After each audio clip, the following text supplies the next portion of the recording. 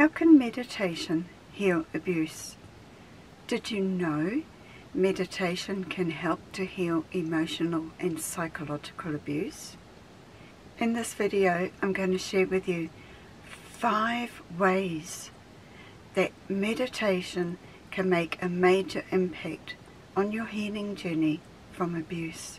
Please pop down below and subscribe if you are not already, and hit that like button so that YouTube will inform you when I produce another video on this theme, and it will share it out to people who might need to hear this information as well.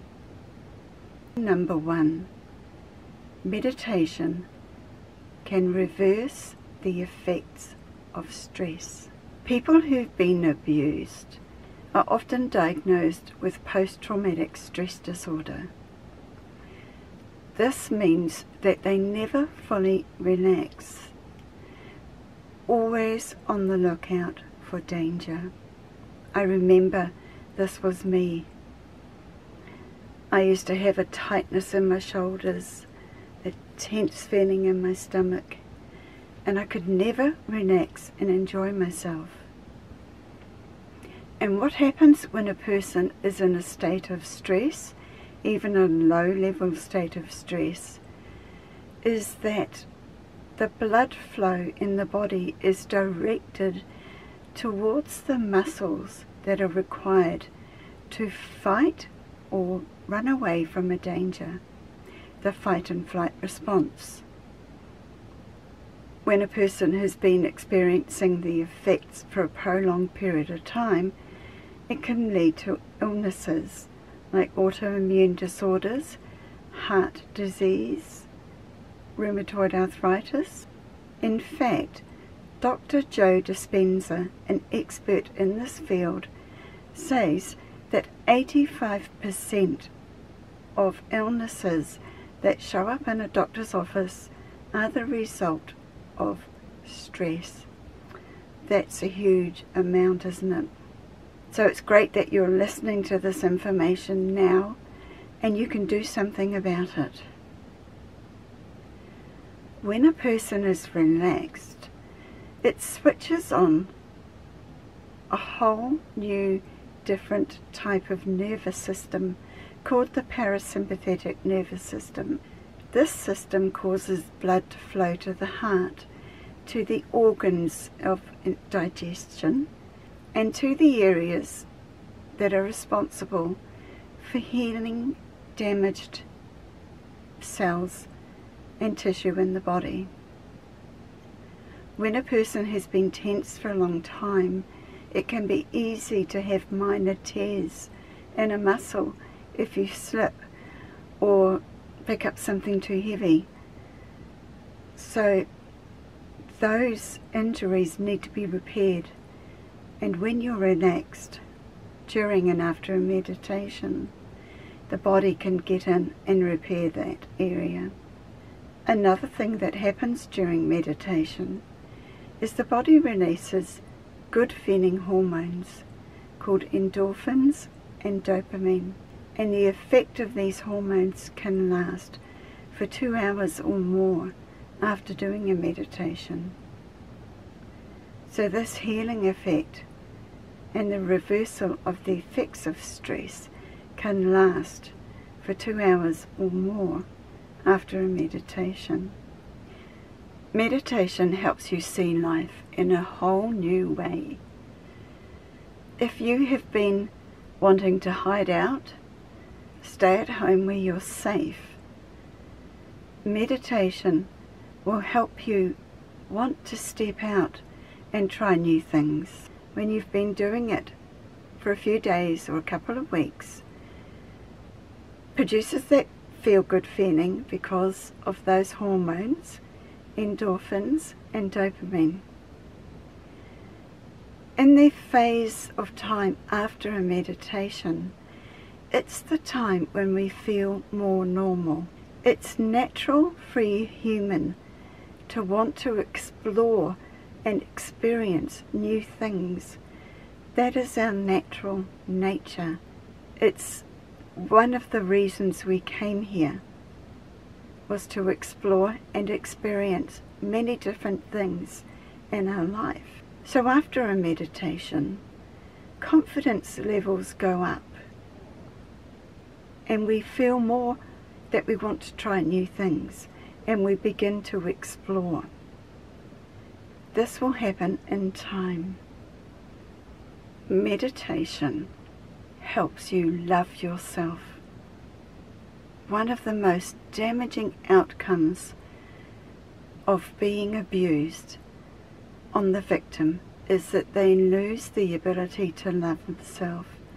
They're either taught that they're not lovable, or else they feel like they should have been able to protect themselves and that they're bad for allowing themselves to be abused. It's a very complex set of mind programming that occurs. Now meditation, because of those hormones, you should be able to tell me, the endorphins and the dopamine help a person to feel good during and after meditation. When people don't love themselves, they tend to gravitate towards people who reflect that back to them. So they're more likely to be drawn into relationships with more abusers. The most important thing we can do on our healing journey is to learn to love ourselves. When you meditate every day for a few days, 3 days, 4 days or more, you will gain a sense of accomplishment. And this helps you feel good about yourself. And that will help you commit to continuing your meditation. And because of those feel-good hormones, dopamines and endorphins, the more the self-love grows. And if you actively take the time to love yourself, to do good things for yourself, to let go of the things that you know could harm yourself, then the love for yourself is going to grow. It's much easier to do this when you are feeling good all over. So the ideal time to do your self-loving is after a meditation, and start the dialogue of self-love. Meditation can help you overcome your addictions. It's common for people who've been abused to find ways to numb out the pain. Addictions are very easy tools, and we have the obvious ones like drinking, smoking, substance abuse, but there is also internet addiction, social media addiction, even food addictions, eating disorders. After a meditation, the feeling that you will feel is so good that the addictions just don't come anywhere close to that feeling. It's a very healthy thing to do for yourself. So if you find yourself doing it 4 or 5 times a day, that's fine. I was able to quit my addictions after meditating over a period of time. It was easy. I had tried over 100 times to quit smoking, and I had failed over 100 times. But with meditating, and of course with the progressive stages of my healing journey, it was easy to do. And I adopted good habits instead, like meditating, like surrounding myself with loving people instead of the people that abused me. It helped me let go of what was not working in my life and bring in the things that nurtured me. And because I was being nurtured, there was no need for addictions anymore. Lastly, number 5, and there is a reason why I have presented these 5 ways in this particular order is because you will reach this stage. Meditation will help you allow your wounds to come to the surface, to be healed and released. We had the addictions because the wounds were still active inside us. We hid at home, not trying new things, because the wounds and the mind programming were still active inside us. So after gaining confidence, learning to love yourself, letting go of addictions, we come to the point where it's safe to let those wounds come up to be cleared. Now, a word on that. Having the wounds inside us produces more pain, especially over a long period of time, than actually letting them come up, be expressed and released. It's like having an aching tooth that's infected. It hurts before it comes out. The pulling on it hurts as it comes out, but after it's gone, the pain reduces straight away and the body can begin to heal. It's the same with releasing emotional wounds. But I can promise you, you are safe now. It's safe to let those wounds come up and to feel that emotion. Right, it's raining now. I will keep going until it gets too loud, because I really want to carry on as this thought is here. You are in a much stronger space now to be able to handle those emotions. At first it's going to feel like a little bit of a flood once you take the lid off the pressure cooker. But each time you heal, each time you release an emotion, you will immediately feel the relief of that having been gone. And it won't take long before you're feeling really empowered and really light inside, because you have released a vast deal of those emotions. And those emotions actually lock inside your body, inside muscles, inside your organs, and inside your energy field. So as you release them, it's important to love yourself afterwards. I had done a lot of healing a few years ago. I did another round about 2 years ago. And the other day, the abuser, the parent in my life, abused my child, who's an adult now, but my baby.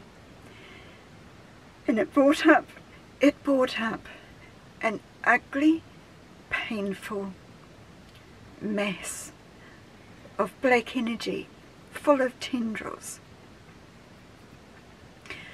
What I did was, I have neighbours, so what I did was grabbed a handful of tissues. The tears were flowing. Oopsie, I really can't do this right now. And I screamed, and I screamed. Silent screams. Hang on.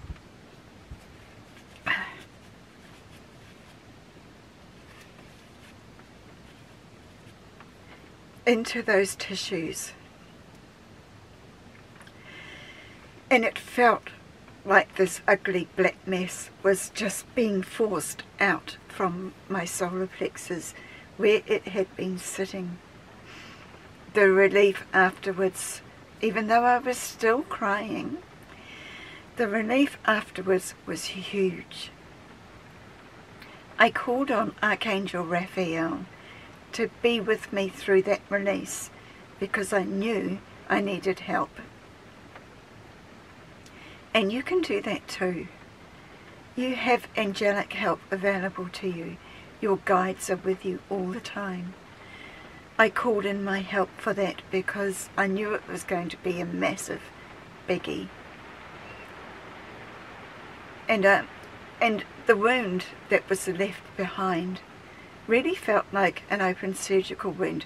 It wasn't painful so much, not like a real wound when I had a massive surgery in 2019, but it still felt that way a little bit.